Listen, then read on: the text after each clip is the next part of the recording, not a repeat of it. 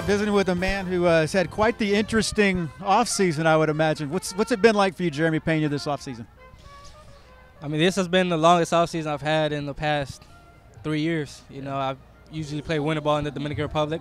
This was the first year where I didn't play, but it's been a great time. You know, I spent time with the family, which is always good, and you know, we are preparing for the next upcoming season. Yep, it'll be here before you know it. I know this is your first time to come to the Houston Sports Awards, right? So it's going to be a lot of Astros theme into this event tonight. What are you looking forward to?